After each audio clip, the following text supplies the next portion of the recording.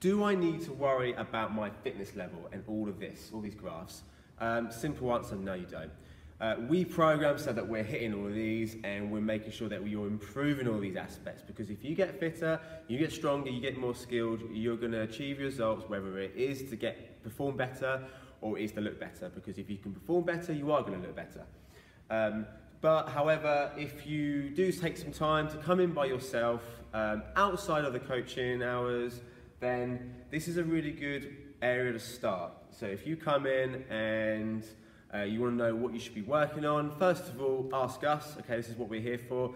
And then second of all, have a look at this. So for example, I haven't done my overhead squats. This is the part missing. I'm going to do some overhead squats. I haven't done any jerks lately. I'm going to do some jerks.